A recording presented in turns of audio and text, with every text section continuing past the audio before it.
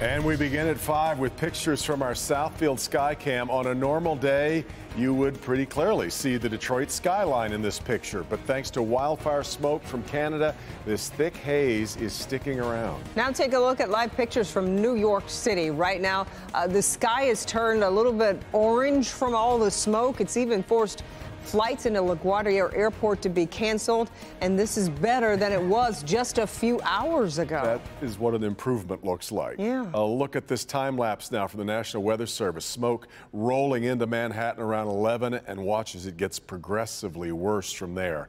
In fact, the mayor of New York telling folks to just stay indoors right now. And to the south, live pictures from Philadelphia. Air quality issues have forced the Tigers game there tonight against the Phillies to be postponed. Back here at home for a few minutes today, the city of Detroit's air quality was second worst in the world. Thanks for joining us, everybody. I'm Kimberly Gill. I'm Devin Skillian. We were actually ahead of New York for a while, behind Delhi, India, but conditions did shift during the day, and now we've dropped to around 23rd, but bad. Let's kick things off with Rod Maloney, and this could have a big impact on the people's health, especially certain people, Rod.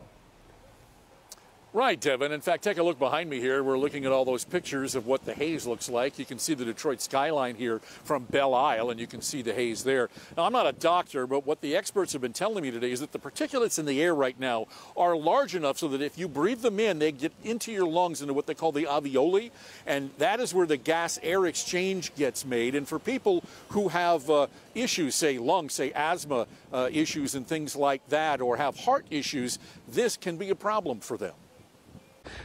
It's these Canadian forest fires causing the problem. Here's what our skies looked like for the past couple of days.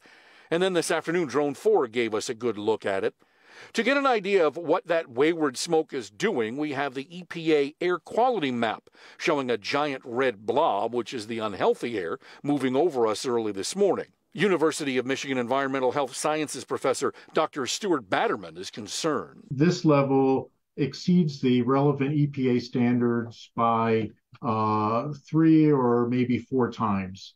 And so that puts it into hazardous conditions. And advised not going outdoors today if you don't have to. People limit their exposure, limit their exercise and time outdoors, particularly if they're have existing conditions like asthma or cardiovascular disease. Yet across the city, we found people who tried to carry on with their regular lives. Neto jogged on the east side, as he does daily, and did feel itching the nose a little bit and also the throat, so it's not that good, so it dries up a little bit.